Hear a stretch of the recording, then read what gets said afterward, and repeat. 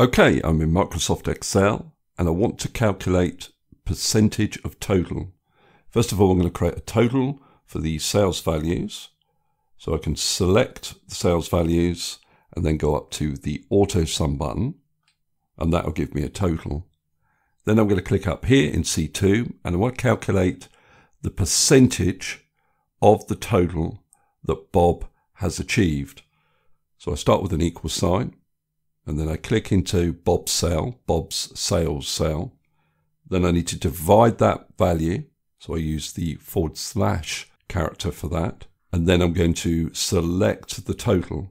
Now, if I press enter, that will give me a decimal result. I need to convert that to a percentage value. Now, one way I can do that is to use this button here, the percent style button. If I click on that button, it shows me the decimal value as a percentage value. I can increase the decimal places shown by using this increase decimal button. Every time I press it, I get a new decimal place. Now, if I just take this back to general, another way of formatting a value as a percentage value is to use this shortcut key, Control-Shift-5. And I think I'll show one decimal place. Now, if I copy this formula down as it is, it's not going to work for me. In fact, I'm going to get the divide by zero error. Now that's because when I copy a formula down, the cell references within that formula also move down.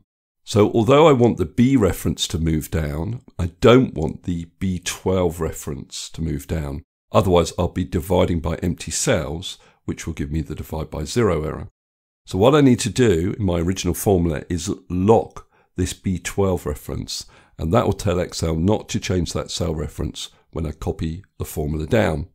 Now to do that, you need to put dollars in the cell reference. Now, because I'm copying down, I only need to lock the 12 in the B12 reference. And to do that, I just put $1 in front of the 12. Now, if I press enter and copy this down, you can see that the formula works. Now, if you're copying the formula across a sheet, you would need to lock the B, so the dollar wouldn't go there, it would go there. So that's if you're copying across.